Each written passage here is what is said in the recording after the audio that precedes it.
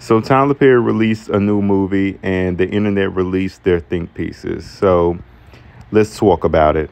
I mean, is there really anything to talk about? People say the same thing about Tyler Perry every chance they get. Oh, he makes the same movies over and over again. It's always the same plot. He can't never make anything about positive representation, all that extra shit.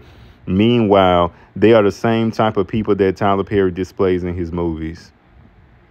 It seems to me that you should be grateful for the representation. Why can't he make any positive representation for black people as if you would watch it? It's been 20 years, and at this point, if you have not picked up the pattern that he is laying down, something is wrong with you.